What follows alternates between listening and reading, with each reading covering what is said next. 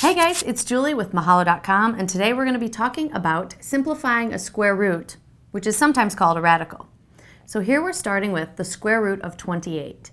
And in order to start, we need to break it down into its smallest factors.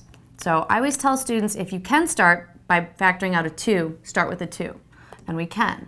So if we factor this out with a 2, we would have 2 times 14. Now we can't break down the 2 anymore, so let's see if we can break down the 14. Yes, we can. Again, if you can do by 2, try that. So now it's broken down as small as it possibly can get.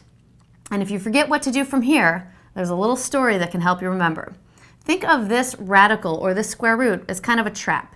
And in order for the numbers to get out of the trap, they have to have a partner. So wherever you can, partner up your smallest factors. Now, in getting out of the trap, one number always makes it and the other one always disappears. So we bring our trap down. This 2 made it out, and this 7 didn't have a partner, so it didn't make it out. And that 2 disappeared. So the square root of 28 is 2 root 7.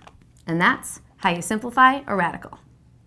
Thanks for learning with me today. If you liked what you saw and would like more information about related topics, click on the links below. And if you have specific problems or requests, email them to requests@mahalodotcom. See you next time.